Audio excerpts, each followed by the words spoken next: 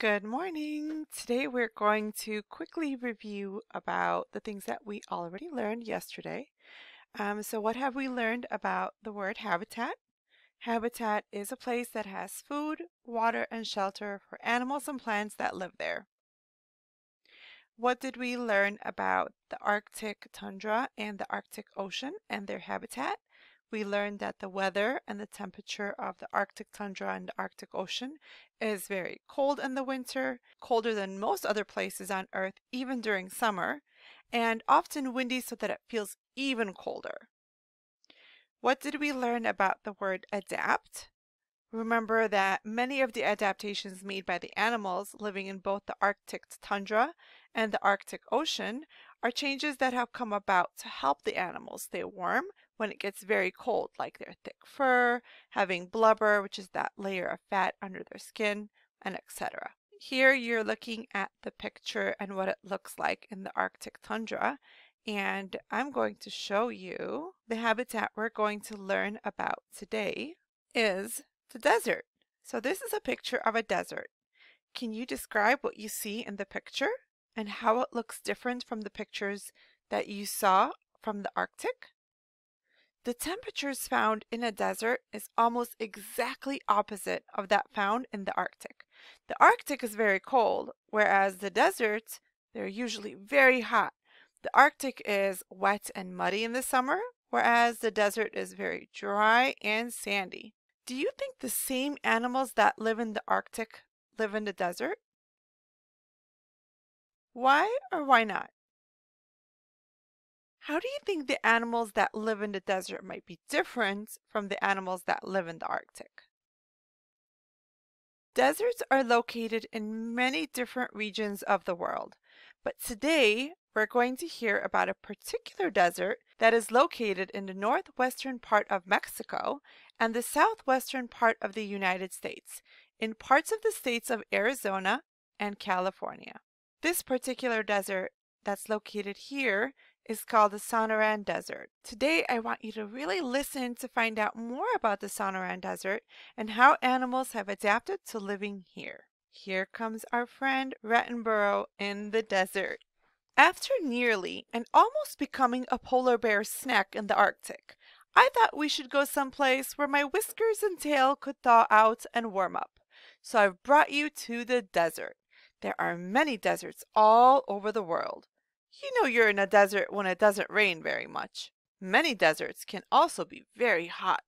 Because it's so hot and dry, only certain types of plants and animals can live there. Welcome to the Sonoran Desert in the southwestern part of the United States and the northwestern part of Mexico. The temperature is quite hot during the day, and it doesn't rain very much. The heat and lack of rain make it hard for some plants and animals to live in the desert. They must all be specially adapted to live in the hot weather and survive with very little rain. How do they do it? Some plants can save and store water inside their plant parts when it does rain. Other plants grow only in shady areas near mountains or rocks. Because there are very few plants that can be used as shelter, the animals that have adapted to living in the desert often seek shelter underground and make their homes under the sand. Living underground helps them stay cool when it gets really hot, and it keeps them hidden from other animals that may want to eat them for lunch. Ouch! What did I walk into? Aha! Here is one plant that lives in the Sonoran Desert. The saguaro cactus is the world's largest cactus. Cacti don't have leaves. They have prickly spines instead, which is exactly why it hurts so much to touch this one. The incredible saguaro lives for up to 200 years, and in that time can grow as high as a house and can weigh as much as several cars. The most amazing thing about the saguaro is that it is a habitat in itself. That's right. Not only does it manage to live and thrive in the desert habitat, but just by being there, it provides food, water, and shelter to many different animals. Let me get my climbing gear out and some gloves to protect me from these sharp spines, and I'll meet you at the top. You already know that it hardly ever rains in the desert, but when it does, The saguaro cactus saves and stores huge quantities of water in its roots and stems. The cactus saves the extra water and uses it to survive during those times when it is very dry and does not rain. In the spring, white flowers grow on the saguaro. At night, when the desert cools down, these flowers open to show sweet nectar, which butterflies, bats, and birds feed on before the flowers close the next day when it once again becomes very hot.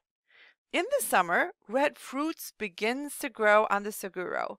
Many animals eat the fruit of the cactus. Here is an interesting bird called a Gila woodpecker. The Gila pecks holes into the soft cactus with its beak to make a nest for its eggs. The Gila woodpecker is an omnivore.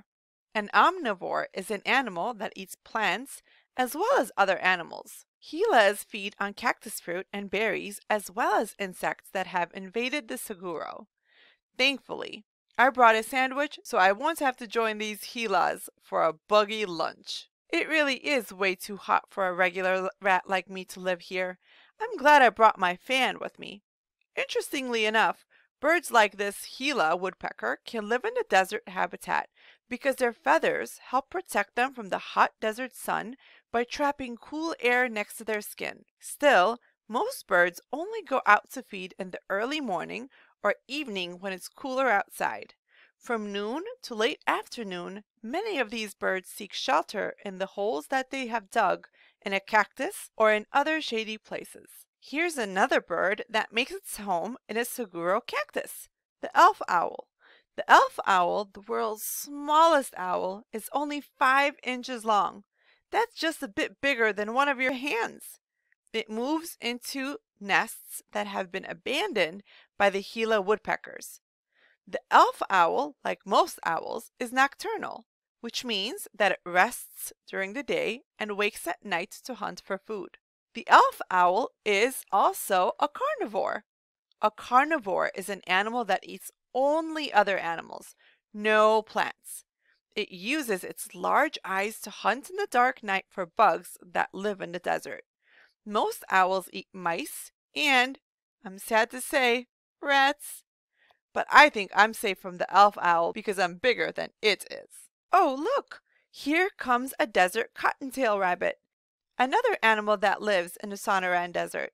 The desert cottontail looks a little like the Arctic hare we saw in the tundra, but it has large ears and longer back legs.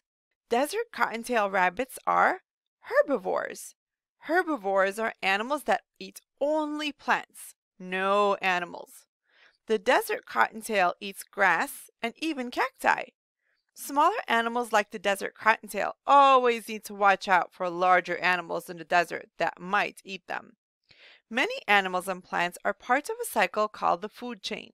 Coyotes, for instance, like to eat rabbits. In fact, there's a coyote coming this way, so let's stay up here and watch it. Coyotes are found all over the United States, including the Sonoran Desert. As you can see, the coyote has a light, tan-colored coat to help reflect the sun's rays and to camouflage it. Coyotes are carnivores like the elf owls. Coyotes have very good senses of smell, hearing, and vision, and they can run very fast, which means they are excellent hunters. They are also scavengers. Scavengers are animals that eat meat and waste left by other animals. Coyotes live in dens, which they make by burrowing into the ground. I think this one has smelled something because he's just run off. Now I'm getting down from this cactus before another coyote comes along to make me its dinner. It seems like rats are on the menu everywhere I go. The end.